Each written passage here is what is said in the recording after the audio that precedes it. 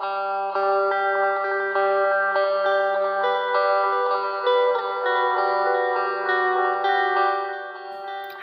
I'm Miss Georgia, and I teach humanities to the 6th and 7th graders and English and history to the 8th graders.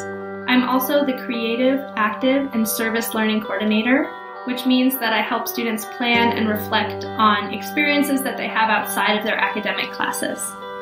I love my job, and I especially love spending time with middle schoolers.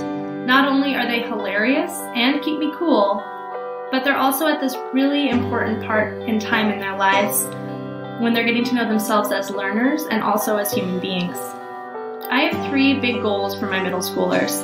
One is that they see themselves as creative and capable by the end of our time together. We focus on a project-based approach to learning, which allows them to hone in on their interests, plan their own projects, and reflect and share their knowledge with their community.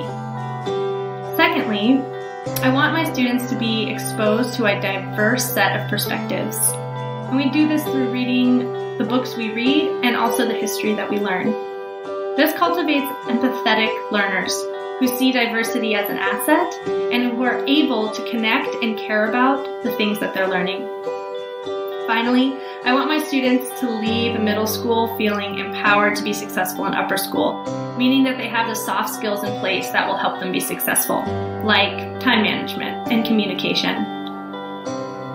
Ultimately, my students and I have a really good time together, but we also do hard things, and we lean into those challenges knowing that failure is not a negative thing, but an opportunity for growth. Thanks so much and have a great day.